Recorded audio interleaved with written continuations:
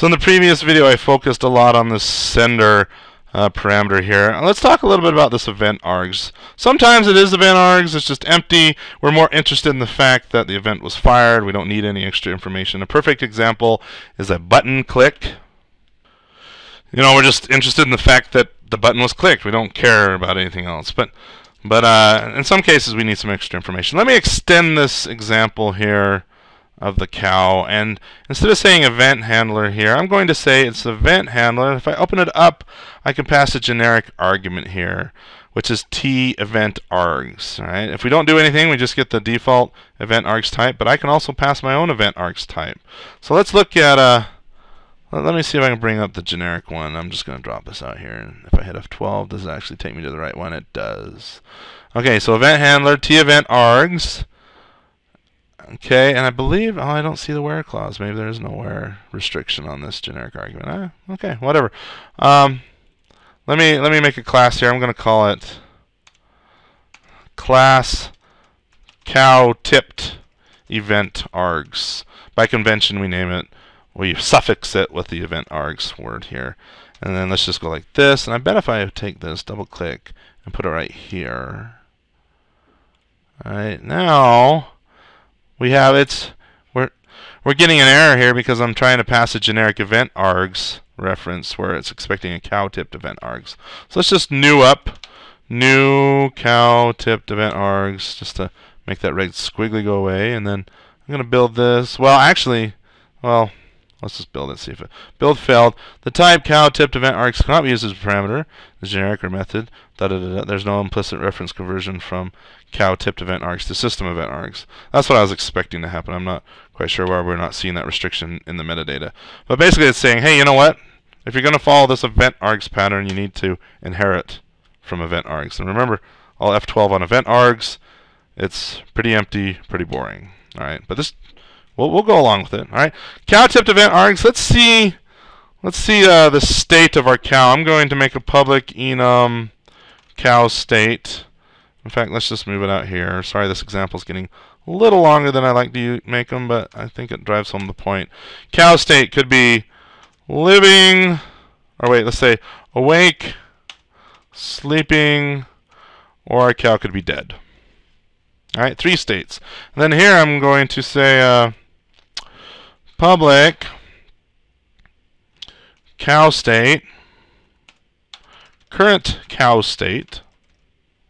Let's do get, and then private set, and semicolon, and go to the end here. And then I'm going to make a constructor. So basically I want to take the cow state enum, cow state, current state, and I'm just going to save it away, current cow state. And the only reason this whole property exists, this current cow state, is that when I instantiate this EventArgs and I send it down my subscriber chain, they can look at the current cow state and figure out, oh, what's the state of the cow? I'm just sending extra information. So the compiler's complaining here because we're not sending that extra information down. And ideally we would have some logic right here that would determine the state of our cow. Did the cow tipping over kill it? Did it cause it to wake up, or is it still just sleeping but it's not standing up anymore? But I'm just going to hard code it for now. I'm going to say cow state dot awake. All right, tipping over the cow caused the cow to wake up. So now down here in our handler, notice we're not getting a red squiggly here on the EventArgs, and that has to do with covariance and contravariance, which you can see in the covariance and contravariance video. But for now, we know that, just in short, a cow-tipped EventArgs inherits from EventArgs, so that qualifies here. But I could do a cast, a runtime cast, and cast E to what it is. But really, I know it's a cow-tipped EventArgs, and I want that information right here in the handler. Okay? So now down here in the handler, we can say we made some cow moo, and now I'm going to say, switch E dot, what's the current cow state? Depending on, let's see, case, cow state dot, if it's awake, let's run like Mater did on the Cars movie, break, case, cow state dot, Sleeping. Console right line. Maybe we should tickle it. I was going to say kick it, but then I can hear my animal-loving friend getting really mad at me. So we'll tickle it. And then, oops, let's do a last case statement for that last enum value. Case.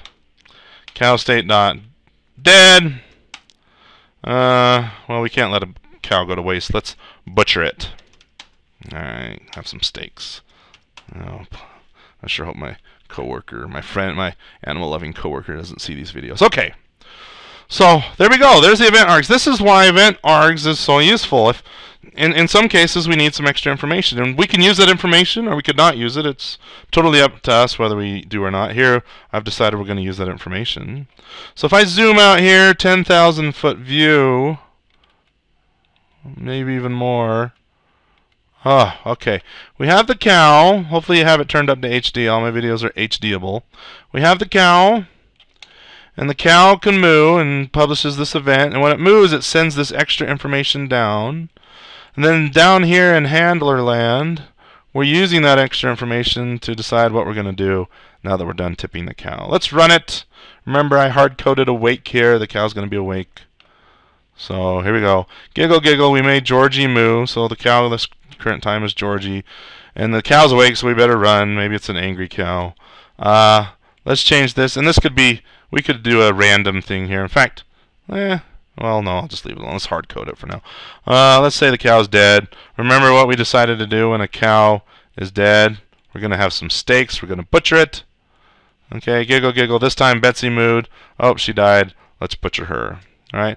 So anyway, that's the whole point of this video, is to drive home the fact that this event handler, if you pass a more generic argument here, then we can send more detailed information down there to the subscribers if it's necessary.